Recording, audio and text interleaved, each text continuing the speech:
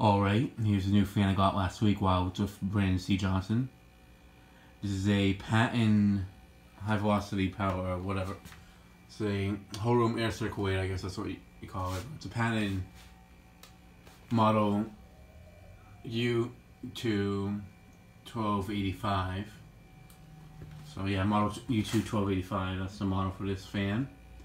This belonged to his grandmother back when she was still alive, and she passed away around in 05, I think, or 2008, one of those 2 years.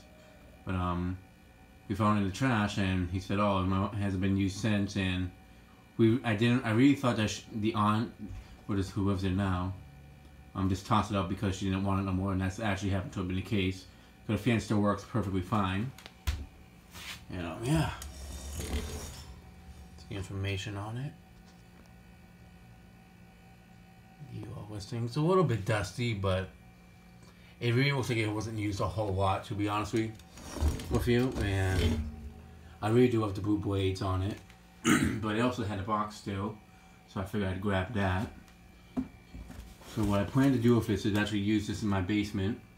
This will definitely help it keep it nice and cool in the wintertime, because that basement gets really hot with the heater and all the boilers down in that basement. But I really do love that I was able to get the box of it as well. I'm gonna make some more convenient. Also, it'll be a good spot for me to store it away when I'm not using it. But rusty bearings. I think I already mentioned. I'm not sure if I mentioned this already, but rusty bearings. 45 on YouTube mentioned that these are pretty hard to find in this size. So I figured it was even felt even better grabbing it for that reason. And even if it didn't work, I probably would have.